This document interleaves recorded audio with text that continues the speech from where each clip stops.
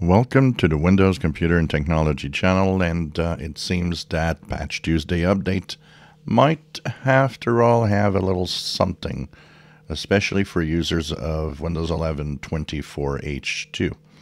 So it would seem that a higher than average number of people are having issues as they're trying to install the KB5055523 update for Windows 11 24H2.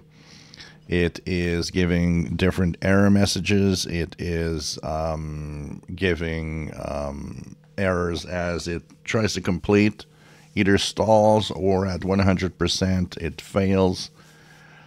Microsoft has not fully acknowledged, but they have said that they're investigating what could be happening in the updates for Windows 11. So if you're part of those that have an issue, maybe hang in there. Some people have said they've done a quick refresh by keeping everything, and that it actually fixed the problem and the update went through. Some say it worked with the Windows Update catalog, doing a manual install of the update. But not everybody says it actually did work with a manual install too.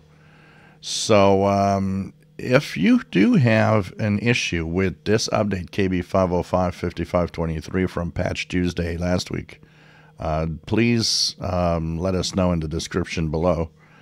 And since Microsoft did acknowledge they are investigating, I would guess that maybe you could wait and see what they are going to do to fix it.